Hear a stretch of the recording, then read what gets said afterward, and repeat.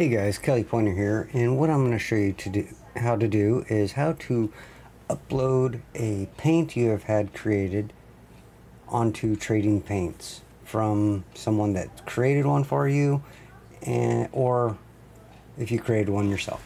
So what you'll do, I'm going to do the NASCAR truck right here, Silverado. I'm actually going to be uploading again the paint that I had created, but just to show you. So you'll click on right here, click paint options, choose new paint, click here, click upload, put in the number. That's just in case you don't use a custom number. Select file. I'll go to my Warrior Wrapz and go to my file he sent me. I'm going to use my 75. And then you click, this is the car number, so this is going to be the main paint right there. Click upload.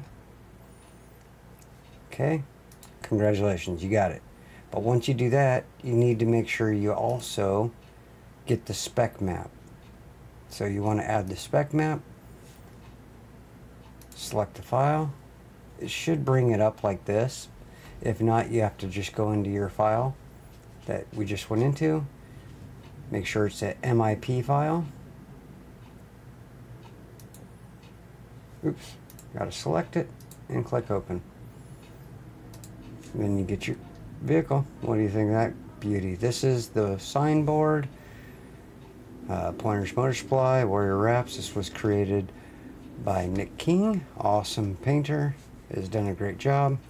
My flat black. This is going to look gorgeous out on the track. You can also set it to night races, driver suit, stuff like that. I'm going to set it to my driver suit just to do it. So you can have a driver suit created. I haven't done that yet. So it kind of comes out all funky. But yeah, anyways. My driver suits are crazy. They look like my car, or parts of it.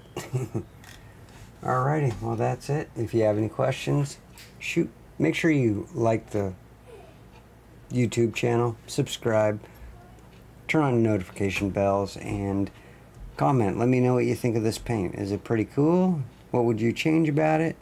What do you like about it? What do you not like about it? Alright, appreciate it guys. God bless. Love you guys. I'm out. Peace.